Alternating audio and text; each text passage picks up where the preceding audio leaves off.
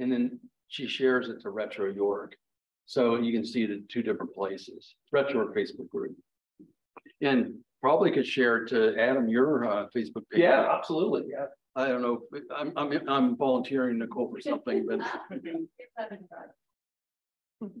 is that? Do you want that? Sure. Yeah, I could probably might be able to make that happen. You'll have some time. Yeah, while you're talking, yeah, I should be able to make that a reality.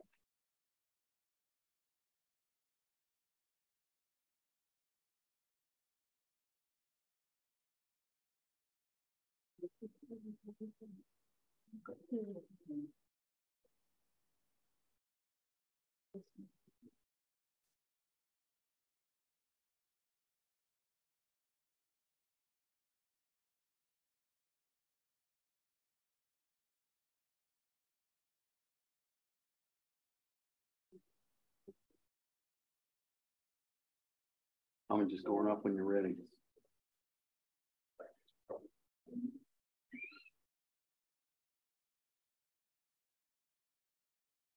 Hi, everybody. Welcome to Writers Roundtable. Adam's going to go on in about 15 minutes, so hang tight. If you're watching online, please feel free to get up, go get your dinner, get a hot drink, get ready for tonight's presentation. We're going to have a little round robin if anyone wants to come up and talk about any projects that they're working on. We're going to give everyone a minute or two to share our local historians. So does anyone want to say anything? Come on. Okay.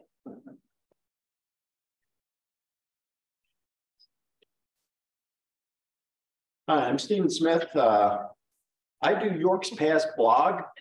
This past summer, it's 10 years since I started it. Congratulations. 1,200 posts, so it averages about 10 posts a month. Unfortunately, I'm down to about 4 a month now because I'm prepping for 3 new talks in October. So that takes a lot of time. After I'm done with that, I'll be doing an article for the journal. Basically the quest to properly honor George Wood, who is the only World War I veteran, Black from York County, that died in action. So that's what I'll be doing.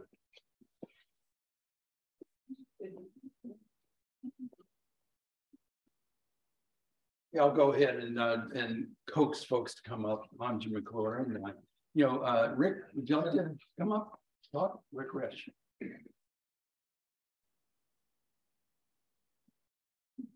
Hello, I'm Richard Resch with the West Manheim Township Heritage Commission.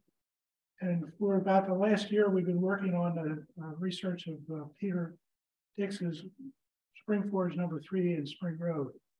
We got involved in it late last year when a landscaper in West Manheim Township was doing some work and came across some slag. And lo and behold, when somebody looked at what the owner of the property was from Penn, it was a Peter Dix, which is probably his father. So we're trying to do a tie-in. To date, the big discoveries we've made are one, at one point, George Ross and Company owned both Marianne Furnace and Spring Forge #3. They were sold in the same agreement,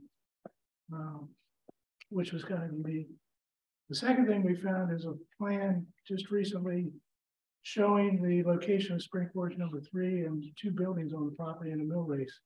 And we still have trouble getting oriented to where it is in field today, but we're making progress on it, and hopefully we'll be able to get some more information on Spring Forge #3, and then next year we're getting back on Marianne Furnace.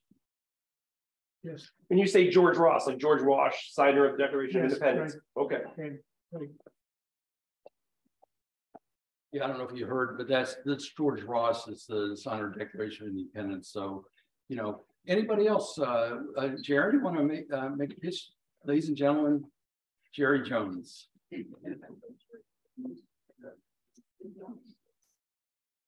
I never turned down an opportunity to talk. I'm Jerry Jones with Jones Geological Services, and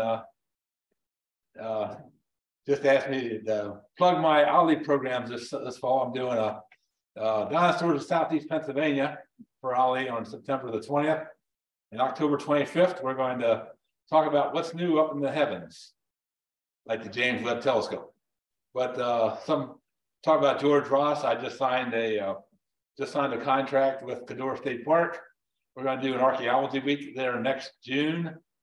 We were there in 2009 and 2010, but we're going to go back in 2023 and do some further excavations and hopefully get more information about where the furnace did sit. And also we're getting ready to rewrite a gold in Southeast Pennsylvania book, more about actually York and Lancaster County. So we're kind of staying busy here. So the dinosaur tour will be in Lancaster or Repeat the question. It's not really a tour. It's going to be a program I'm doing at Ollie, Penn State, York, about with the PowerPoint. oh, Penn State, York? Yeah, where the dinosaurs lived in Southeast Pennsylvania, which included York County. Thank you. Yep. Thank you. Ollie is a program at Penn State York, OLLI, and they have a robust catalog. Jerry's a presenter there, and others here. That if you go Ollie at Penn State York, if you Google that, you'll see the catalog, and I think it's $8 for members and $20 for non-members, something like that. So and you can see just in this, this is one of the things we do at Writers Roundtable is we've talked about George Ross, 3 different interest points on George Ross, and so that's one of the things we do here is connect researchers and just people that have interest in history. So Tom, any pitches? Tom England. Hi, I'm Tom Yingling with the Cadorus Valley Area Historical Society. We're located in Jefferson, south of Spring Grove. Basically, we have our monthly general meetings. Our next one will be on September 13th, 7 o'clock at 48 Baltimore Street. And we're going to have a fellow by the name of Ross Hetrick. He's going to portray Thaddeus Stevens. He does a nice job with that. And so he lives in Gettysburg, and there actually is a Thaddeus Stevens Society, and he heads that up. But anyhow, he's going to be doing that. It's an interesting portrayal that he does. So we meet monthly, and also we're open to the public every second Sunday. But one of the projects we're going to begin, actually we've just began this. I'm going to be working with York College on this, is a GIS project, Geographic Information Systems, but we're going to be trying to identify log structures within the Cadorus Valley, which encompasses North Cadorus, Heidelberg, Cadorus, Manheim, and Springfield Townships. So if you know any log structures there, let me know. And we're just trying to get those things documented, and then we're going to move on to stone structures and brick and quarries and just a bunch of other stuff, and put it on a map that will be available to the public just to see where these things are, so we can get a historic perspective on these locations. So that's great. And I know Tom is interested in George Ross as well. So there's a common theme here tonight. You know, anybody else? Come on up, and anybody else want to pitch? Come up next. Hi, I'm Annette Portner from the Spring Grove Area Museum. I just want to mention that we have recently hired an executive director. Some of you know we're in a limited space right now, always looking for a new place. Still haven't found a new place. So in the meantime, we're trying to bring everything more into a relatable way. In other words, when you have 4,000 square feet, now you're down to about 1,800 or less, you got to do something different. So that's what our main project is now. I also wanted to mention, of course, that Tom is coming out to speak at our presentation meeting on the 20th of September, and we hold ours at St. Paul's Lutheran Church in Spring Grove, 7 o'clock. Everybody's welcome. Also want to mention that on Scott Mangus is going to have a book signing on the 18th at our location, which is right behind the Hardee's in Spring Grove at 100 Lanton View Drive. And it's behind the car wash. So it's Hardee's, us, the car wash. We're all kind of right there in a row. So a lot of people go by and say, I don't see you, I don't see you. But it used to be a computer store, and a lot of people are familiar with having been a computer store. So thank you for your attention. Okay, anybody else? Adam, come on.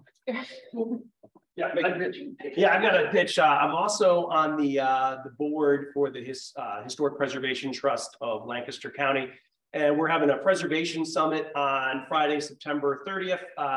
All historical societies are welcome to attend. The afternoon, evening program is for them to attend. It's going to be at the Ware Center. I think we're going to have some free drinks as well. So think about coming for that reason. If you're at all interested, over here on the table, I've got a little document about it and a QR code. You can scan it, and registration is free. It's free to attend. We also have during the day for any municipalities that are interested in historic preservation as well. That was Adam Zurn, and he'll be up in a few minutes and to give the main presentation. Nicole Smith from the History Center. Good evening, everyone. It's great to see you all here tonight. Just want to welcome you. Thank you for coming. If for folks that are watching at home, and we have a few, please type any questions into the chat or comments on Facebook. This webinar is being recorded and will be available on the York County History Center YouTube channel. So if you go to YouTube, put in York County History Center, you can see all of our previous programming. Couple things coming up. Our second Saturday speaker on September 10th is Guy Dunham. He'll be speaking on the Faith Presbyterian Church. September 21st is our Civil War Roundtable featuring our own Dominish Miller, speaking about the history of the 87th Pennsylvania Regiment. We're having a book sale. It's sort of like our old book blast, but it's going to be held September 29th through August 1st. And it's sponsored by the Friends of the York County History Center. And our next All Vets is September 28th, and our speaker is Jim Meyer. If you're interested in any of our programming, please visit yorkhistorycenter.org. Thank you. Now, Adam is so popular, Adam Zurn so popular that he's going to get 2 introductions. But I'm going to kind of set it up first. But and really, this is really intentional to get Adam here because I think there's a lot that could be done, a lot more that can be done to cross that river. And York County understand Lancaster County history, and Lancaster County understand York County's history, and that and Adam on his published work and so on, things he does online, he kind of has both county and in the river itself. So so I think we can do a lot more than that. There's a lot going on both sides of the river. I think York counties are increasingly going to the other side to go on the NOLA low grade trail and the Northwest Trail. The Columbia Crossing is doing a great job. And on York County side, you see a lot more, there's a lot more attraction. The Helen Hills is going in. That's the Lancaster Conservancy is purchasing land along the river, and that will be developed. The Horn Farm is going to rebuild. That we have that to look forward to. Wrightsville's doing a lot. The Wrightsville Borough's doing a lot on the riverfront. And there's a riverfront park there. If you've never been there, I really recommend you go there. And then the York Heritage Susquehanna Heritage region, is going to develop the Mifflin House and Joint Underground Railroad Museum and Welcome Center. So there's a lot developing on both sides of the river. Just recently, there's a joint presentation that Dominish Miller is part of with, I'm going to mispronounce his name, but we'll just say with Corey from Lidditz. And the two of them did a joint presentation on Lancaster and York County history. So we see that this is kind of all coming together in a good way. And that's why we asked Adam to come here tonight. So Dominish will finish the introduction. Yeah, like Jim said, we're really excited because the whole goal of Writers Roundtable is to bring historians from other cities and counties together, and Lancaster is our neighbor right across the river. So by day, Corey is a school teacher, or I'm sorry, Adam, not Corey from Lidditz. Adam Zurn is a school teacher, and then he also runs the Uncharted Lancaster Facebook page. So please, tonight check out his Facebook page. He has a lot of great research on there. He's doing great things for the community. So tonight he's going to give us a presentation about Native American rock carvings and the river. So if you'd like to come on up.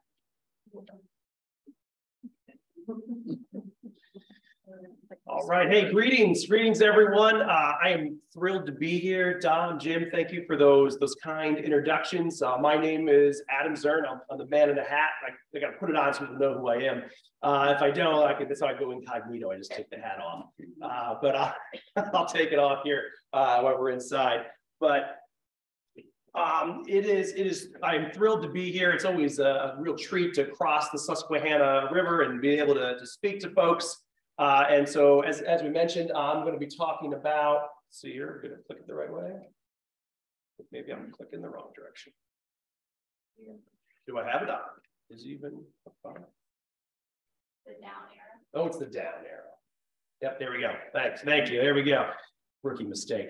All right, and I'm here to talk about Native American rock art and other shared stories. And as Don mentioned, I run a website. You can find me online, Facebook, Instagram, YouTube, on the web. Just search Uncharted Lancaster. And there I like to do two things. One, I like to highlight fascinating pieces of local history. And since I think tonight's unifying theme is the Susquehanna River, I've got some fun facts and a few shared stories that all involve the river that I want to talk about. So one, the Susquehanna River is the oldest major river system in the world, at least according to the Susquehanna River Keeper. Wikipedia has it in the top 5, but most experts put it at somewhere between 250 and 500 million years old. Just as kind of as a point of reference, the Nile, one of those cradle of civilization rivers, is only 30 million years old. It's even older than the Appalachian Mountains. So geologists, think that the river was there and the mountains kind of pushed up around the river. So it even predates that. So we got William Penn, Pennsylvania's founding father. And William Penn had this bold plan to build a new Philadelphia, we'll give us some air quotes, on the banks of the Susquehanna, north of Turkey Hill. And I always kind of like, that's where the windmills are. So just, north of that in an area known as Washington Borough. And he supposedly set aside like 3,000 acres for this, this new Philadelphia. And the port for this major new city was going to be at Safe Harbor. And I find it fascinating because people just seem to be continually drawn to this spot on the Susquehanna. So today it's the site of a major hydroelectric dam. Before that, it was an ironworks. At one point, it produced something like 1/8 of like all the steel in Pennsylvania was right there. Around that same time, we had sort of the port of Lancaster, and I just love the chutzpah of the plan, but to basically turn Lancaster City into a port city. Forget the fact that we're 137 miles from the ocean, we're gonna make it happen. And so there was a canal system down the Conestoga from Lancaster to Safe Harbor, and then at which point you could catch the Susquehanna Tidewater Canal and go down. Obviously, William Penn wanted to put a harbor in the same spot. And this is the same spot where these petroglyphs are that I'm going to be talking to tonight. So people have just been drawn to this spot for hundreds, and as we'll see, even thousands of years to this very spot on the river. And I just find that fascinating. So this is a pretty solid plan, for at least on paper, for William Penn. Here's a 1688 map, and we can really see that New Philadelphia is nothing more than sort of a mirror image of what's going on in Philadelphia. So from the Atlantic, you're going to enter into the Delaware Bay and then go up the Delaware River, and you're in Philadelphia. So mirror that, from the Atlantic into the Chesapeake, up the Susquehanna River to this new city that they'd like to do. It's even practically the same latitude as Philadelphia. So the problem was, at least one of them was, that William Penn didn't know fun fact number 3 about the Susquehanna, and that is, it is, at least commercially, it's the longest unnavigable river in the United States. Now, perhaps if you'd listened to John Smith maybe had a good idea about this as early as 1608. There's this famous map of Virginia. Was charting the Chesapeake, and he went up the Susquehanna as far as an area that he dubbed as Smith Falls. And he wasn't able to get his boats any farther. It's rocky, it's shallow, the water's moving pretty quick. And so he dubs that area Smith Falls. People are like, where's that today? Well, that's kind of where the Conowingo Dam is. And so that plan obviously didn't work out so well. But I like to think in some parallel universe, there's a new Philadelphia there on the banks of the Susquehanna.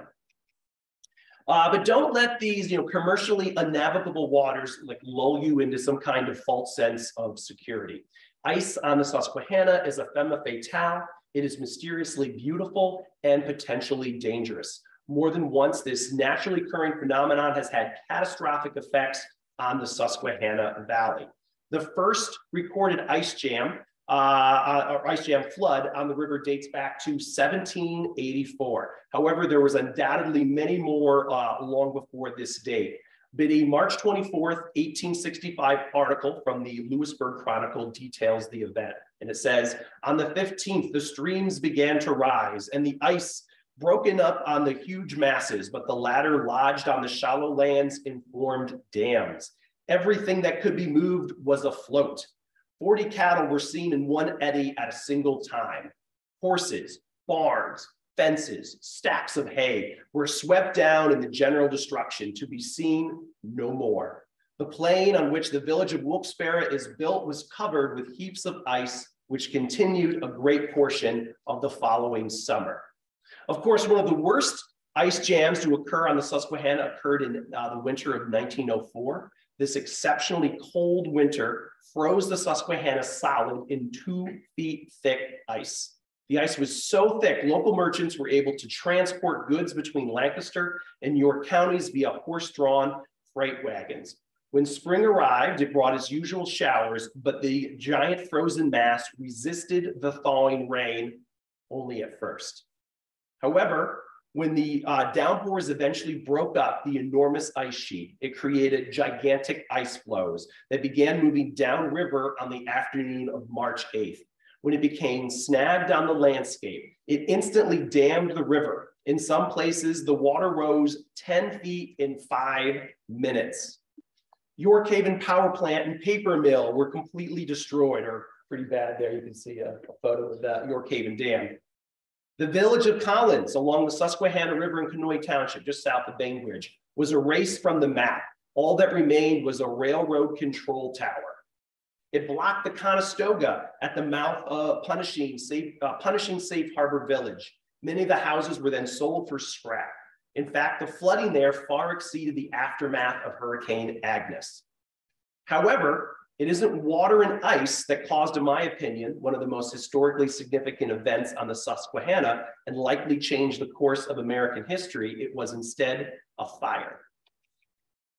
By late June 1863, the Confederate Army had invaded Pennsylvania.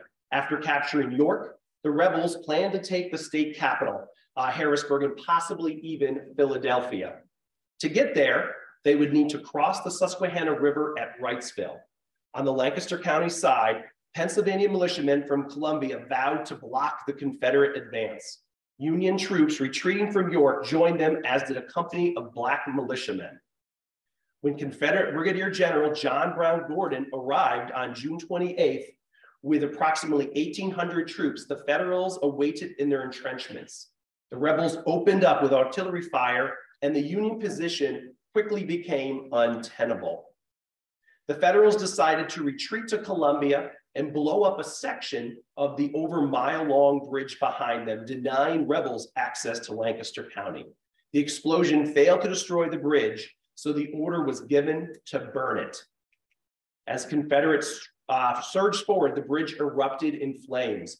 Gordon's men worked for hours to extinguish the blaze. They succeeded in keeping Wrightsville from going up in smoke, but the bridge, financed by the First National Bank of Columbia, was completely destroyed. Gordon's brigade was recalled to York the next day. The Pennsylvania militia had saved Lancaster County and set the stage for the 3-day Battle of Gettysburg that would soon begin on July 1st. Experts consider Gettysburg the high water mark for the South and the turning point of the war. It stopped the Confederate momentum in the Eastern Theater and probably killed any chance of Europe intervening. It gave the Federals a badly needed victory and boosted Northern morale. So that's the kind of stuff that I like to kind of highlight on the history side. And so opposite that, I have the adventure side of it. And so kind of as an incentive to go and visit some of the places that I've talked about, I've created a series of kind of self-guided scavenger hunts. And if you can solve the clues and decipher the riddles, there are hidden trinkets out in the woods for you to find. Nothing too glamorous, 3D printed medallions and plastic gold coins and fake gems and things like that. But a lot of families enjoy doing it. And once they've done one, it's only a matter of time until they do typically all of them. Though the last 2 years, I've been running an annual treasure hunt. And so last year, one lucky family walked away $1,500 richer.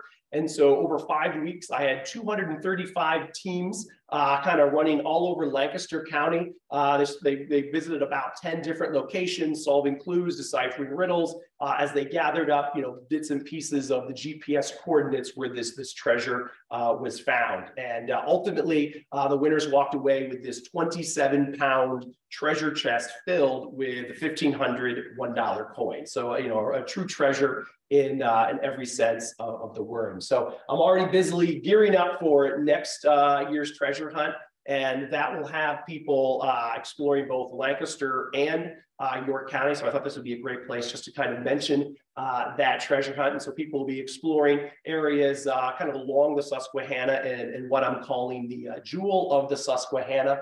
There's kind of a sneak preview of what the treasure map will look like, and that'll probably launch in April of 2023. I'm doing that in connection with the Historic Preservation Trust of Lancaster County, and we're using the profits from that treasure hunt to help fund their digital archiving project. So where they're gearing up to do a massive archiving, so all those records will be available to the general public, hopefully in a year or so. So that kind of brings us to the main point of tonight's presentation, which is the mysterious petroglyphs of Safe Harbor. And as Don mentioned, I'm a school teacher, so I would be remiss not to do a quick vocab lesson. And so what exactly is a petroglyph? And that is simply a carving made in stone. And to see these petroglyphs, you need a very scientific, high-tech piece of equipment, and that is a damp sponge.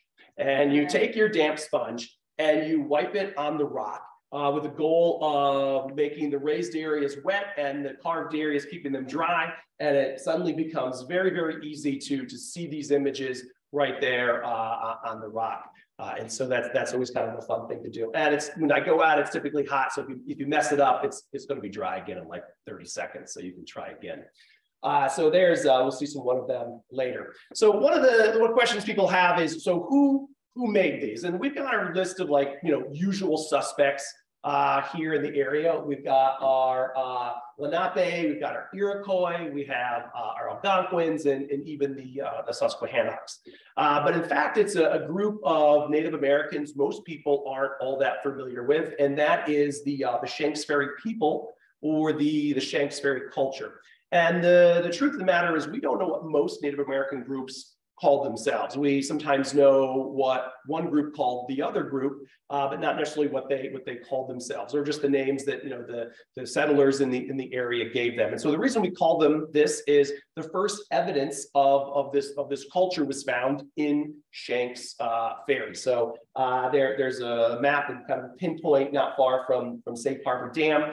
And they were found in the late 1920s, early 30s. Donald Kadzow, an archaeologist from the state, and his team is doing all this archaeology work in the area as they are preparing and building Safe Harbor Dam, starting first in areas that are going to be flooded by the dam, and then slowly kind of moving their way to higher ground because they have more time to do that. And there they found several things. They found a burial site. You can see this photo, and he has like 2 main books that he wrote on the topic. You can find them on Amazon. I got this picture though. This is a scan of the original. So last spring, I got access to the archives room at Safe Harbor Dam. And so I have a friend and I, we're trying to scan those. It's actually a much larger project than I imagined, and trying to bring in maybe Lancaster history or someone else to kind of to finish that work. But our goal is, sort of digitizing their archives. So again, that's available to the general public and not just, in a room inside this dam that very few people have access to. But they found, some human remains there. Here's another photograph of some of the pottery they found in Shanks Ferry. Again, this image also from the Safe Harbor archives.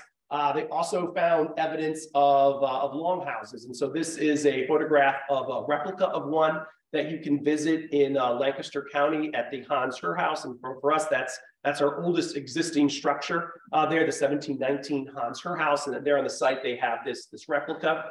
But you can see there's some poles in the ground that kind of hold the structure. And so these people would carve a point, they would burn the end, make it harder, make it more rot resistant. And then they would stick these poles in the ground and, fast forward, hundreds and thousands of years later, and archaeologists can find, the evidence of where these poles were in the ground. And so these were all things that they found there in Shanksbury. Here's sort of a map of where we think their territory was, and the circle just where those petroglyphs are in the area there. And the petroglyphs, specifically the ones I'll be talking about at Safe Harbor, about a mile away from Shanksbury, but they definitely lived like all through that area. There was evidence later found at Safe Harbor and in other places. They had a bit of a territory and were in that area for at least 4,000 years. So they've been there for quite a while. If you wanted to visit Shanksbury, if you've never been there, it's about a 45-minute drive. You mentioned Lancaster County earlier.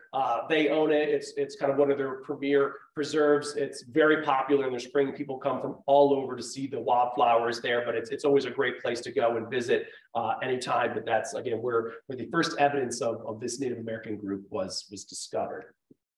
So how old are these things? There is an unsubstantiated story that on one of William Penn's visits here to Pennsylvania, he actually went and saw the petroglyphs, probably not the ones at Safe Harbor. If I had to guess, I would think it'd be the ones closer to, where he wanted his New Philadelphia to be in Washington Borough, which would have been Walnut Island. But a lot of people think it was probably at Bald Friar down where the Conowingo Dam is today. But he visited and asked one of the chiefs, how old are these or who made them? And the chief responded by saying, our grandfathers' grandfathers' grandfathers made these. And so even in William Penn's time, these petroglyphs were really old. The current estimate is that there are somewhere between 800 and 1,000 years old, the carvings on these rocks. So if you want to visit the site, you turn to your good friend Google and Google petroglyphs at Safe Harbor, and Google's kind enough to drop a pin right there on the Google map for you and tell you right where it is.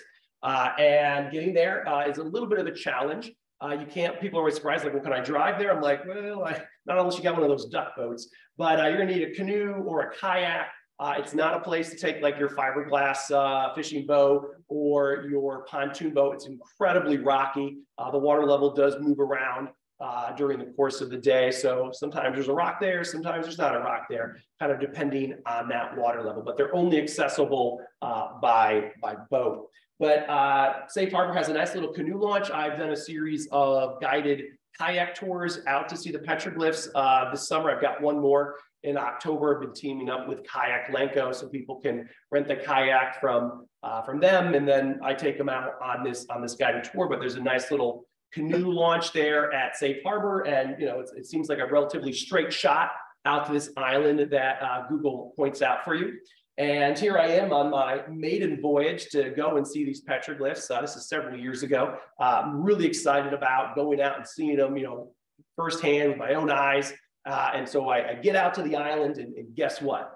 There are no petroglyphs there. And this has sort of been a recurring theme for me with Uncharted Lancaster, and I would imagine some of the other historians and researchers here had a similar experience, and that is the internet has no idea what it's talking about, right? Like, not a clue. And so Google's like, hey, the petroglyphs are right here. So I went right there, and there's no petroglyphs. And I'm like, this looks nothing like any of the photos that I've seen. So it took a little bit of work, but I eventually tracked him down. And this is where Little Indian Rock and Big Indian Rock are. And, that's where Google says they are, and they're much further downstream, about a half mile south of the bridge. And, you get out there, and especially Little Indian Rock, the rocks all kind of look the same. They're about kind of the same size. And so, again, without kind of knowing what you're looking for, it can be a real challenge to find it, but it's definitely doable.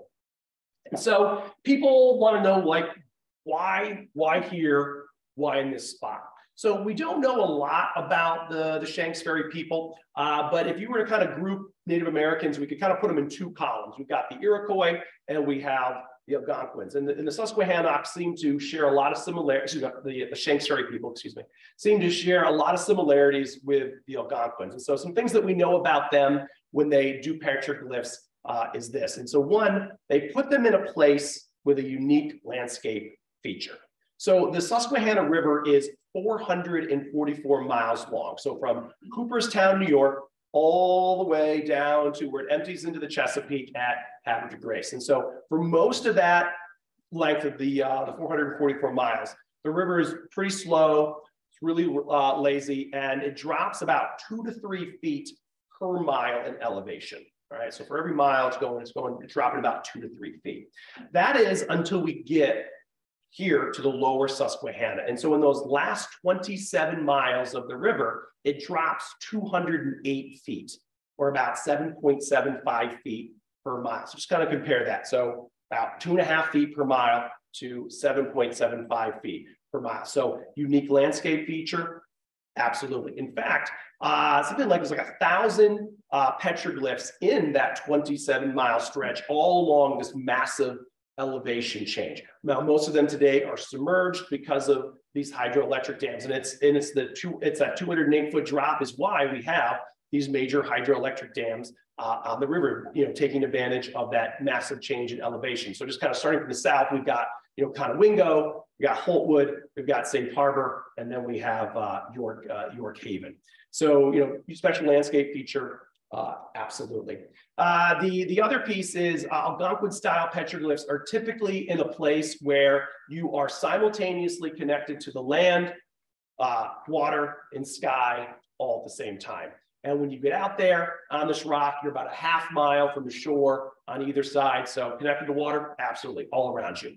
You're up on this rock. So there you are, centered on this rock, especially Big Indian rock, which really sticks up out. But there you are up on the rock, up in the air. So, simultaneously, connected to, water, land, and sky, all on that point.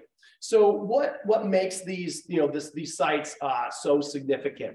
And so all these petroglyphs here in the lower Susquehanna represent one of the 2 largest concentration of petroglyphs in the northeastern United States. The other site being in Maine. And there were like 3 major, concentrated sites. 2 of them are gone and submerged. And so all we really have left is kind of what we find here at Safe Harbor with, Little Indian Rock and Big Indian Rock kind of being the premier ones. There's some other stones and rocks. They're a little less on them and a little harder to find. But these are kind of the two main pieces there. Just turning our attention for a second to Little Indian Rock.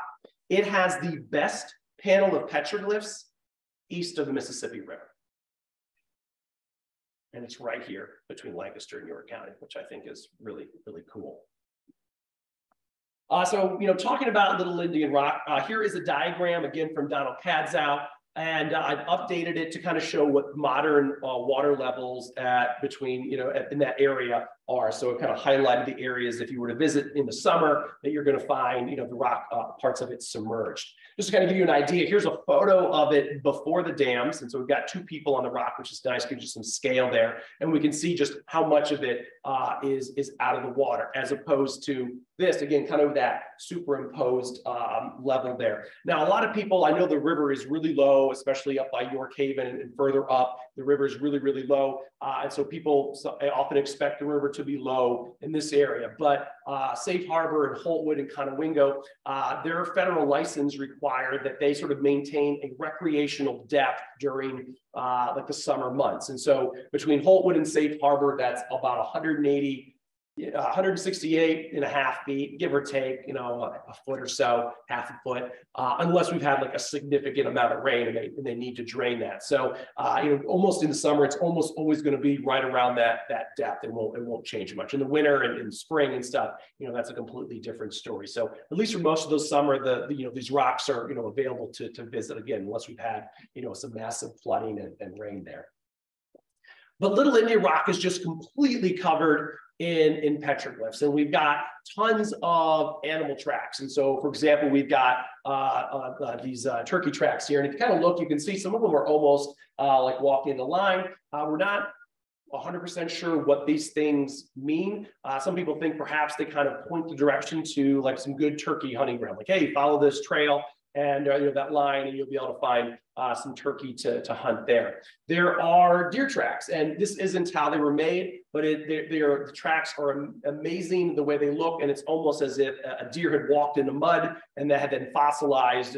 That's the carving that we're left with. So we've got these great deer tracks on there. They also serve as kind of a window to the past, and we get an idea of animals that used to be here but aren't today. So a bunch of elk tracks on there. And so again, to the untrained eye, you might just think it's a large deer, which is kind of what an elk is, but these much larger elk tracks there, and we can see several of them there as well. We've got some bear tracks, and I guess you get some bear here in York County. Is that? Yeah. We don't get them too often in Lancaster unless they're like picking through the garbage. But we did have one down by Shanks Ferry and near my house in June. So that was exciting. My wife was not a fan of that potential, but I thought it was neat.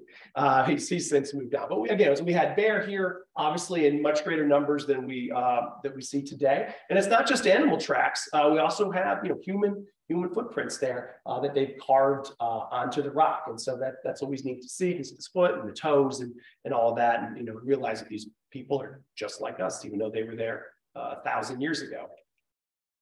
There's also some humanoid figures, and so we've got a variety of them. There's one of a gentleman holding a bow, which is neat. We've got this one here. He's got some big hands, and so did he just have big hands?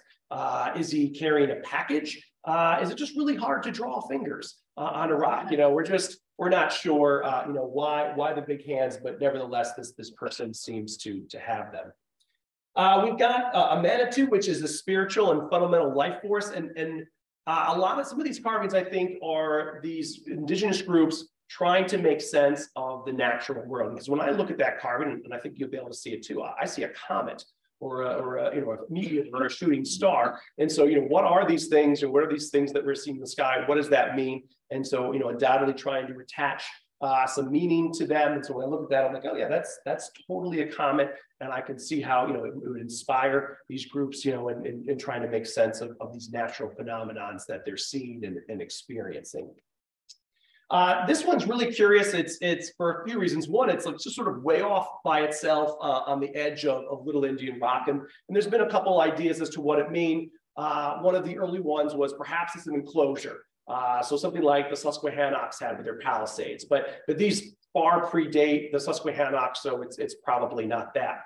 Other people think that perhaps it's like some kind of buried or hidden cache, something that they've hidden. And I love a good treasure hunting story, so I think that's kind of exciting.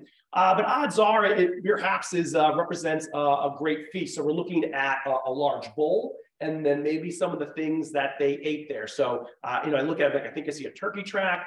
I see sort of a squiggly line, which I wonder would be maybe an eel. I think maybe I see a deer track, so maybe some venison and some other things that perhaps they had at this great feast. But beyond that, we're not really sure. The next couple here, these two different groups that I'm going to show you, really kind of put to rest this idea that some people are like, yep, there's petroglyphs. Yep, they're old, but maybe they don't mean anything. Like maybe it's just graffiti, because what does a bored teenager do 1,000 years ago? There's no Xbox, there's no iPhone, there's no internet. I have a teenager at home, and I can only imagine some indigenous person back then like, dude, you were driving me crazy. Go somewhere else. Why don't you go out on the river and just pound on that rock for a while before I feed you to a bear? It's like, I could, see that. But that's unlikely because one, these are hugely time-consuming to make. This is a schist mica rock laced with fluorite, and it is incredibly hard. And so it would take about 20 minutes to make a dime-sized impression in the rock. And so these two squiggly lines, which definitely looks like a snake, is like 7.5 feet long. It's like 1.5 inches, 2 inches wide. You can see like each of those little dime-sized impressions as it kind of creates the snake. So a hugely, labor-intensive, just making this piece and the others that we see on there. And again, this is made by a group of people that, you know, spend a lot of their time just staying alive, hunting and gathering, and they're doing some farming, you know, the three sisters, corn, squash, and beans, and doing other things. So to invest this time to make this, it has to mean something. It has to be important. So probably not just graffiti. But the really cool thing about this carving is those two squiggly lines line up with the equinox sunrise. And so again, these are people that, you know, trying to make sense of the world, they, you know, trying to mark the passage of time. When you go out there, you're sort of in this beautiful viewing bowl. Remember, you're, you know, long before any kind of industrial revolution and artificial light. So incredibly dark. You have this beautiful place to view the night sky, you know, watch the sun come up, watch the sun set. And, you know, and here's one way to kind of mark the passage of time with the equinox. Then at a slightly different angle, we have a single squiggly line, definitely a snake. You can see that head, you can see that tail, but that lines up with the winter solstice sunrise and the summer solstice sunset. So another way for these people to kind of mark the passage of time, you know, maybe help them know, when do we plant? When do we harvest? When do we hunt this? When do we, you know, move locations? When do we set up, you know, summer camp? When are we going to set up our winter camp? So helping them, you know, mark the passage of those times. So, you know, those two sets of carvings like really kind of lay to rest that these are purposeful. These carvings mean something, and they are very important. There's another interesting one here. And again, Donald Cadzow talks about it in his book, and he thinks maybe it's a snake within an enclosure. And so you can kind of see his diagram drawing of it here, and I'm sort of pointing to it there. It's a big one. It's hard to really get out there in pretty good light. Some people think maybe it's a turtle that it's conquered a snake, but, you know, I look at it and I actually think it's a snake devouring a turtle. And so, you know, I'm doing some reading and some research and reading different spots, and I come across these 3 points, and I try and make this connection. So basically, interestingly, a group of the Delaware within the Algonquin linguistic family had a turtle as their totem, and they've been called the turtle tribe by some authorities. So meanwhile, the name given to the Iroquois by the Algonquin, and I can't pronounce it, but it meant real adders or snakes. And so could this be detailing the defeat of the Delaware by the Iroquois beginning sometime before the 10th century, which would kind of line up when we think of kind of how old these carvings are. So maybe they're sort of marking some kind of major events in their life, and you know, this is something that's important that they're witnessed or that they've experienced, and they're kind of putting it there on the rock, you know, kind of marking that as this major event for future people and generations to see that, you know, this event took place. So just a little further downstream, maybe 75 to 100 yards downstream, we've got Big Indian Rock, and it really lives up to its name. It is a much, much larger rock than Little Indian Rock. Interestingly enough, there are far fewer carvings on it than Little Indian Rock, and they seem to be kind of clustered together in 3 spots. And so we've got a sort of a segment here, we got a segment over here, and then there's several, you know, that part's usually submerged, and this is kind of right on the water's edge, and depending anywhere like 6 to 12 inches, these are underwater or not. Kind of just depends on the day and what Safe Harbor Dam is doing. But again, I sort of updated it to kind of show what's typically underwater on a normal recreational depth summer day there at Big Indian Rock. But this also has several carvings. There's a human footprint, and there's my foot right next to it. Now we're a size 11, and it's practically the same size, which I think is really cool. Again, this predates the Susquehannocks, but I mentioned John Smith earlier, and he talked about meeting these Susquehannocks, and he described them as giants. And so some people are sure that these Susquehannocks must have been, you know, maybe 7 feet tall. Now, John Smith, I think, really liked a good story, and like all fishermen, you know, that fish gets a little bigger over time. And I think that might have been a little bit there with the Susquehannocks, but most people think they were probably about 6 foot. I'm 6 foot. At the time, the average European is 5'4", so John Smith's coming in at 5'4". That's 8 inches. So I have no doubt that, you know, he's kind of looking up at the Susquehannock Indians that he's meeting, Then we get into diet, and they're eating venison and good vegetables, corn and beans and squash and fish, and so this wonderfully rich, healthy diet. Meanwhile, you've got John Smith, who's just crossed the Atlantic and eating, like, sucking on lemons and eating hardtack on that boat. So I'm sure you've got two physically very different specimens there between the two. So I'm sure from his perspective, those Susquehannocks were giants there. We've got a variety of animals. It's most of the documentation just kind of lists them as indeterminate. So here we've got a four-legged, long-tailed animal, maybe with some kind of long ears or something. Not sure what it is. Horses weren't here yet when this is made. Later, if you have some ideas, I'd be happy to hear what you think maybe that animal is. Here's another one. We saw this earlier. It's about this long, maybe 18 to 24 inches long. So it's a good size. Again, this one's also kind of listed as indeterminate. I have a fox that lives near my house. I see him once or twice a month.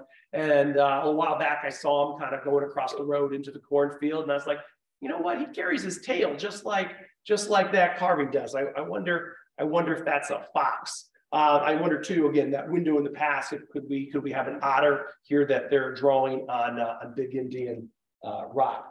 Both Little Indian Rock and Big Indian Rock have lots and lots of birds on it, or possibly even thunderbirds. And so we can kind of see, it's interesting, Big Indian Rock, the bird is a little different. You can almost see those feathers. And just the other day, I was at my house and I could see a turkey buzzard kind of flying around overhead. And I was like, oh, that's kind of interesting. I can really almost see between the feathers on his wing, a bit like the one on Big Indian Rock, as opposed to just one of the many on Little Indian Rock. But some people think that perhaps these represent, or some of them at least represent, thunderbirds.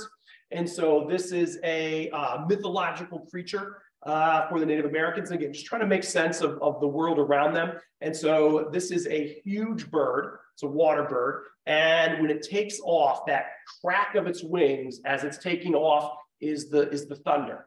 And then that water spritzing off of its wings is the rain in your thunderstorm. On one of my recent visits out to the petroglyphs, we got a little too close, I guess, for this one duck, and it's taking off. And as it's doing that, it's just a few inches above the river, and its wings are just kind of like frack, frack, frack as it's hitting the water, and water is flying everywhere. And I'm just thinking, I can imagine, again, these people thinking, like, just imagining a much larger bird, taking off and just sending, these monstrous, thunderous, cracks and water, flying everywhere, kind of creating this horrible storm. Again, just these people kind of making sense of that natural world around them. This is, with hands down, my favorite carving. You've seen it several times throughout the presentation. And I look at that and I'm like, that is a person in a canoe. And I think that's neat, because that is exactly how I get out there to see these petroglyphs. I've gone out in a canoe, typically go out in a kayak, a little more forgiving when I hit a rock, which is like every time. And so I just think that's really neat, because I'm like, wow, it's just how those indigenous people are maybe getting out here to that rock, is in their flotation device canoe, just like I do. Now, Paul Nevin at Susquehanna National Heritage believes that it might be a woman giving birth. And so those are her legs. Usually at that point, some of the women in the audience are like, no, my legs didn't look anything like that when I gave birth. But again, Paul Nevin's the real expert on that. So I imagine he's probably correct on that. So interesting enough, then, just a short distance away, we've got this very curious carving. We've got actually two of them there. And so there I am, kind of wiping my high-tech wet sponge there on that. And people look at that and they're like, is that ET?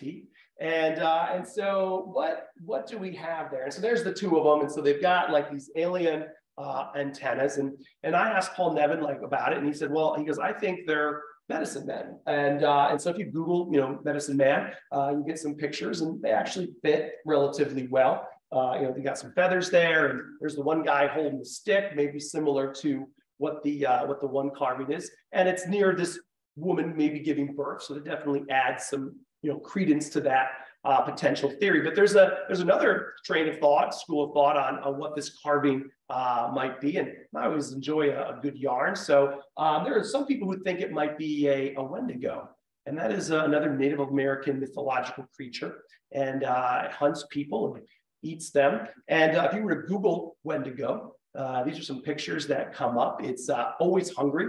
The more it eats, the hungrier it gets. It's emaciated, it's gaunt, kind of has these elongated limbs. It's sometimes described as having the head of a deer with antlers. Again, some pictures don't have that. I don't know if there's like a male and female version of the Wendigo, or maybe it loses its antlers in the winter, like local deer do. But kind of fits that picture. And what I find interesting about that is this. And so just a short distance away, I was talking about Shanks Ferry, where the first evidence of this group of people were found. And when you enter Shanks Ferry, there is this massive tunnel for the Enola low grade. Jim mentioned that earlier. And you kind of drive through this tunnel. The Enola low grade goes above it.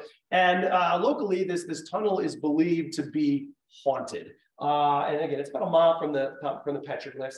And so legend has it that this woman in white, where this white angel haunts the tunnel, and she met some tragic end there, and her spirit forever haunts it. And I've read a bunch of stories about this, or people go there and they smell weird things, or they get weird sensations. One person said, I ride my horse all over, been through tunnels before. My horse does not like this tunnel, and not sure why. But with all the stories, there's this one that kind of sticks out for me. And so there's these two Millersville students. This dates back, the story's from the early 2000s.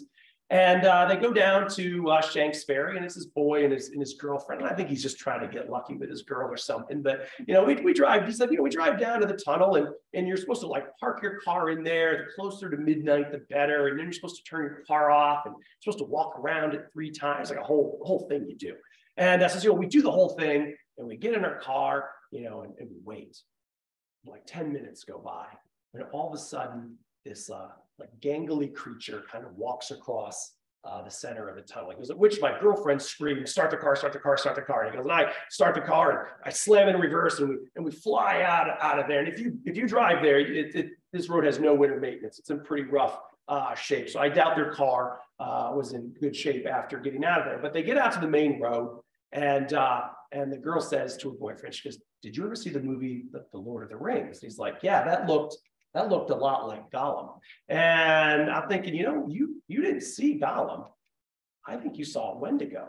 And you saw a Wendigo about a mile away from the petroglyphs that perhaps have Wendigo carvings on them in the very same valley where these Native Americans were first found. And we've seen all these creatures that exist now, or that at one time we used to see in the area. And so, perhaps they know something that we don't know now. But yeah, I do enjoy a good ghost story or something. So I always like to toss one in there. But more seriously there, the really cool thing is when I go out there, and I was just out there last Saturday taking a group of 6 out for a guided kayak tour. When I stand on Big Indian Rock and Little Indian Rock, I know for a fact people stood there 1,000 years ago. And when I look west towards York County, the view hasn't changed. I like to think like it's still forested. There's no houses right there. There's no roads. There's no power lines. And I think I'm seeing the exact same thing the people who made these carvings saw 1,000 years ago. And, and in that moment, I feel connected to those people.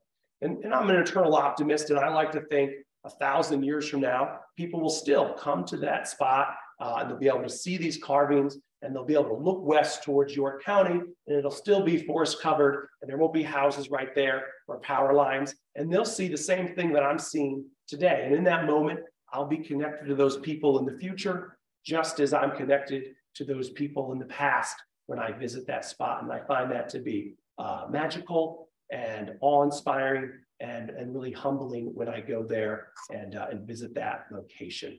I'd like to thank you all for coming out tonight. I really appreciate that. Over here, I've got some merch to pick up. I got stickers and magnets and some wooden nickels. I don't have any York County, but I do have some Lancaster County maps made by York County resident William Wagner. This is his 1821 map of Lancaster County. It's the first official map to show Lancaster in its iconic diamond shape as we recognize it today. Spelling a little fluid then, just like it is today on Facebook. Lampeter with an I, Welsh Mountain with a C instead of an S. and some stuff like that. So I have some maps for sale for $10 if you are interested. If you don't already, I would love for you to follow Uncharted Lancaster on Facebook or Instagram. If you don't do social media, you can get email updates for my blog every time I publish a new article.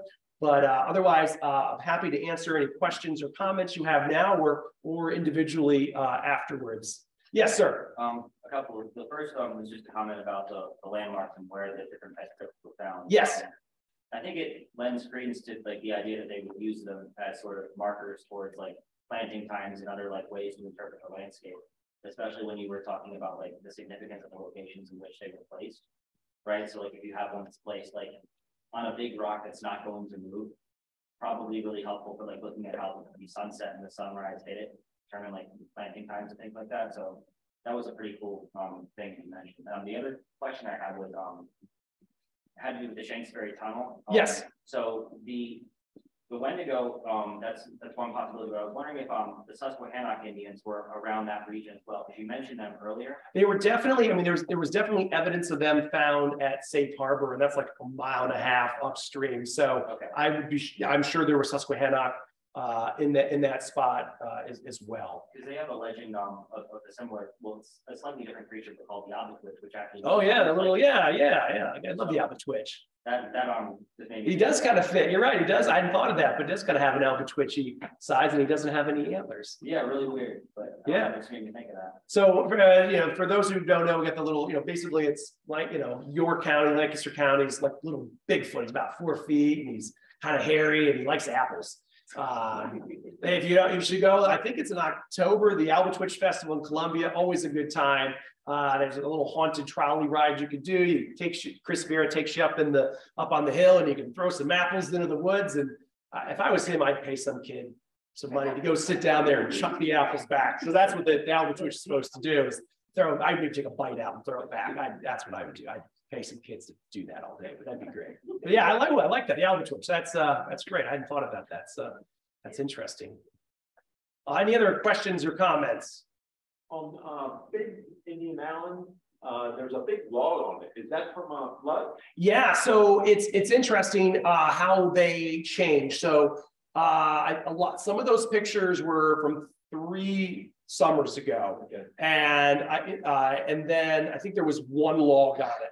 And then last summer, there were 2 logs perpendicular with it at the top.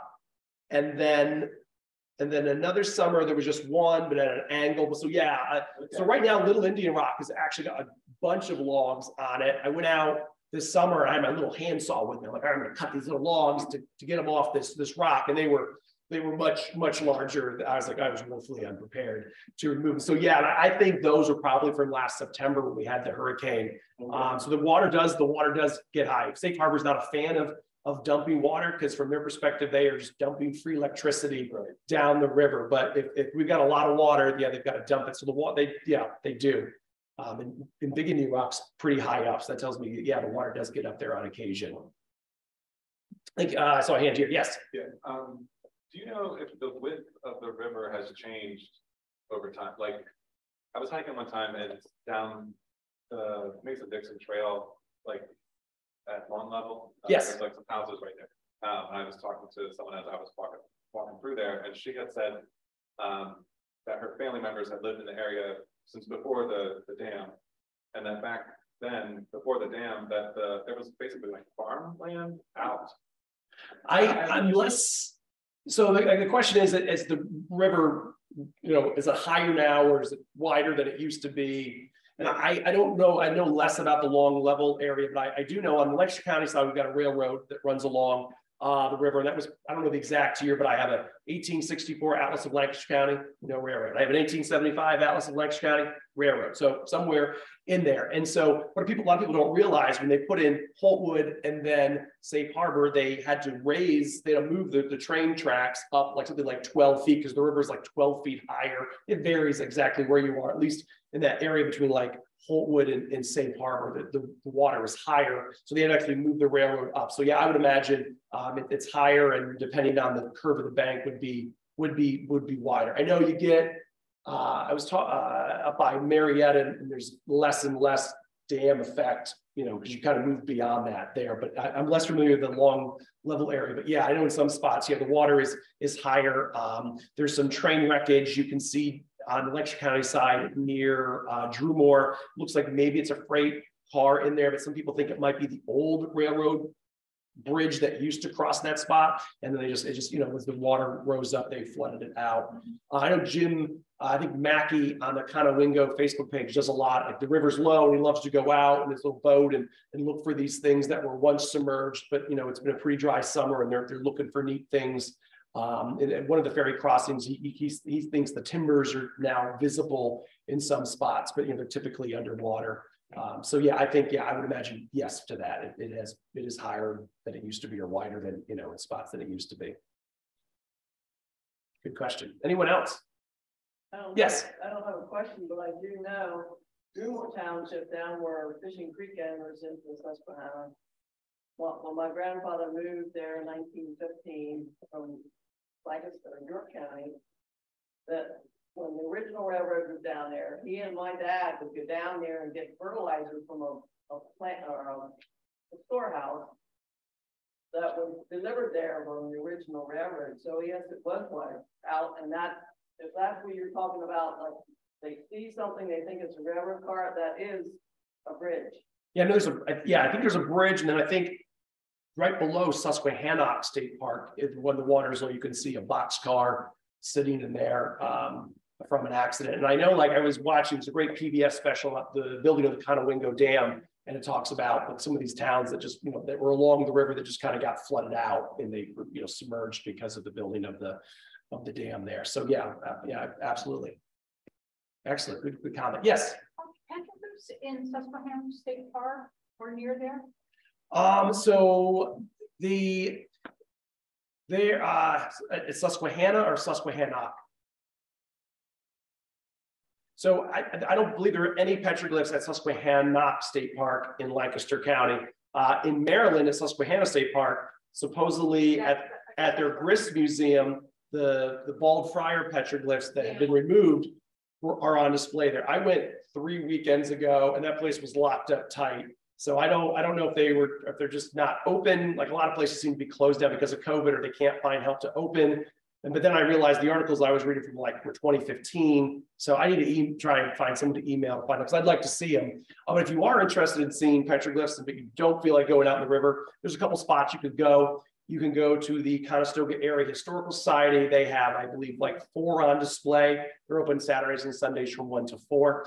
You can go to the Blue Rock Cultural Center in Washington Borough. They're only open monthly, but they have a few from Walnut Island on display. The State Museum has some on display. I was under the impression there's some at Susquehanna State Park. I haven't been able to get there. I think Seton Hall has some. I don't know why they do, but I read that they have some on display there. So those are spots that I know you could go and see without having to, you know, paddle out into the middle of the river. If you wanted a little less adventure, maybe a little more of a road trip, you could do that. Yes. Is there anything being done to protect these petroglyphs as you're doing these presentations and more people are becoming aware of them? I'm sure you're going to get some people who might not have the best of intentions going out there and doing their own little carving. Yeah, that's, you know, and so there's graffiti on there, and it kind of raises an interesting question. At what point does graffiti becomes like historic? There's 1883 carvings on there. I think the oldest one that I can see is 1838. And I can see people a long time ago going, oh, wow, there's some neat carvings here. I'm going to add my mark to this. I've been to Wall Drug, I don't know if others been there, and everyone's kind of adding their sign about how many miles it is to get home. And I can sort of see that. A couple of things, like one, if you want to go out there, you got to want it bad. Right. You really do. It's a paddle. It can be, depending on it can be hard to get back to your car if you park in Safe Harbor. So that usually means slogging down to Peckway to get out. You got to know where it is. Luckily, they seem to be they've escaped modern stuff. Again, people seem to have a different opinion back in the day. Like Little Indian Rock and Big Indian Rock both have remnants of duck blinds on them. Like people just poured some concrete and put in a duck blind back in the day. Just again, just very different opinions on those things today. I'm talking to Paul Nevin, he said for a while, the idea was not to tell anyone. Don't tell anyone, don't tell people where they are. Maybe that's the best way to protect them. But he said that, you know, they're changing, maybe thoughts on that are changing as, you know, if we tell people, more people appreciate it. And if they go, you know, and kind of respect, you know, and respect that site when you're out there and visiting them. But that is a good question. Well, and then piggyback off of that question, are they under any jurisdiction as far as like Lancaster County? Are they owned by anyone, or is it right now just something? Yeah, great. So Lancaster County owns all the Susquehanna River. So there you are. Covered that in my Sorry about that. I usually leave that part out, but I'm in Lancaster County. I'm like, yeah, we kept the river for ourselves. We have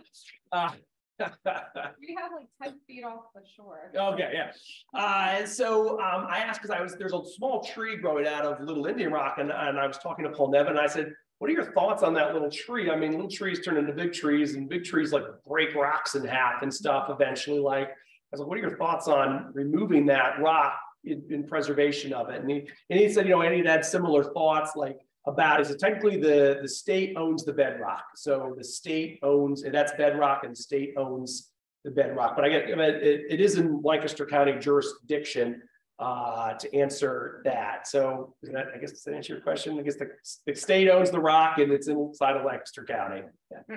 So there is a little visitor sign-in book. I didn't see it for a lot of summer, but I was out on Saturday and I saw this little book. They, you know, sign it and they're trying to just how many people are coming out and getting an idea of, you know, the traffic and that kind of stuff going out there. Yeah, thank you. You're welcome. Yes, Jim. I understand that there's only certain types of shoes you're supposed to wear on the rocks, and also how do you offer tours out there? Are there guided tours that people offer? Yeah, there's a couple opportunities. I guess to answer your first question, I think the best policy is barefoot on the rock, going out there, just trying to limit that wear and tear. I guess they made some plaster molds of the rock back in the 30s, and I think they're on display at the Hispanic National Heritage, and they've kind of measured the impressions now and the impressions then, and there's been like virtually no change, luckily. So the rock is really, really hard and seems impervious to a lot of natural damage. And are there tours? I did a couple this summer with Kayak Lake. I have one more in October. We limit to 6 people just so people, you know, there's not a lot of foot traffic and just so people kind of get a personalized experience out there. I know Shanks Mare offers guided tours. You can go with them and they'll take you out. And the Conestoga River Club, Todd Roy, president there, and they'll take some groups out there. And I think if you're a member, it's like $10 to go. So that's I think he had a group out like a month ago. But most groups only go a couple times. They're like Shanks Mare, similar to me, kind of like that August into September. The water's typically at its lowest. And you know, I always keep an eye on the weather, and you can check. You just kind of Google water height, and people get a little confused. But the water height at Holtwood, because I need to know sort of what Holtwood elevation is as opposed to what's behind Safe Harbor.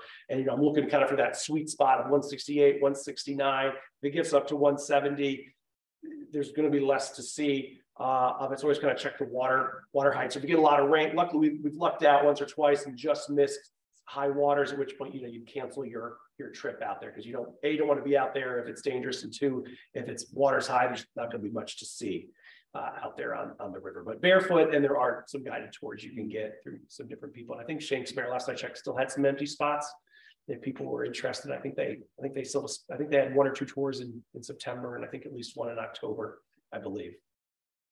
I think there was Stephen. When you see these in museums, do you have to take a sponge? No, I don't think they like you touching them in museums. That's how most of those places are. They usually have the light. So the lighting is pretty good. So ideally, if you can, you go out early in the morning, or you kind of go out late. Either way, when the sun is low, and so that low angle sun really helps to emphasize and see them. So most of the museums usually have some nice lighting hitting it to kind of really emphasize those carvings. Usually, when I get out there on a tour, it's much later in the morning. I just don't want to get up that early. And it's, you know, it's like pushing noon. It's a lot more difficult, you know, and the sponge and the water goes a long way to improve that visibility on the rock. Yes. There was one question online. Have any petroglyphs been found on the York County side?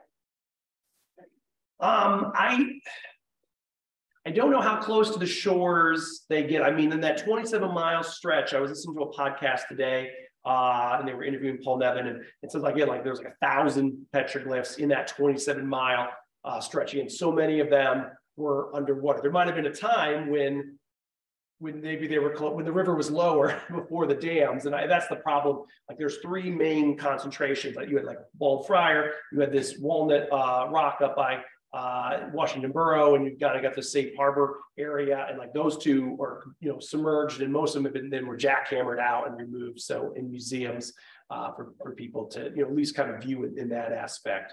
So specifically, if there are, I'm unaware, but there very well may have been. Isn't there some at Indian Steps Museum?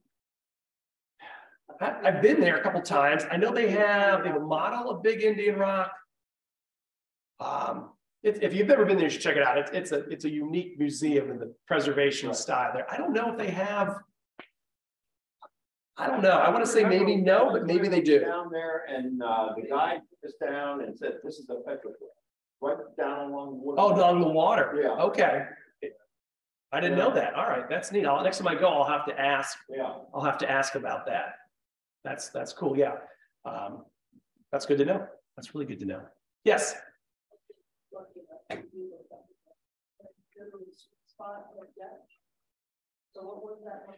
So typically, like in the summer, they're doing that recreational depth, and you're usually good to go. It's anywhere from like 168 to like 169 and change is good. 170.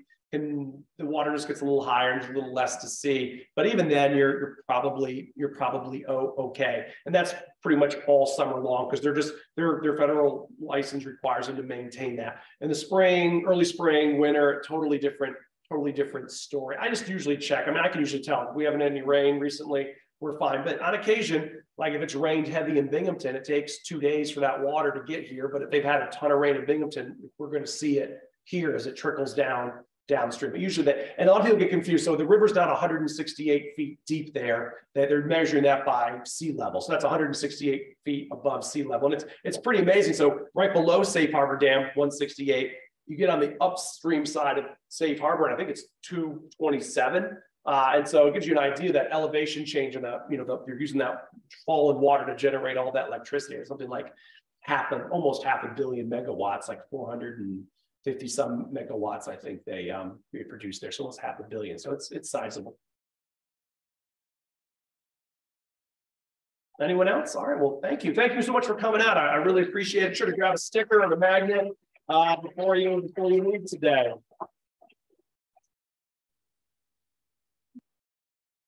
Thank you, Adam. That was great. And thank you all for coming out. This was one of our best turnouts for in-person. So thank you. We love it. And our next presentation will be Greg Halpin, and he'll be talking about the fire and York County Fire Departments and the fire history in York County.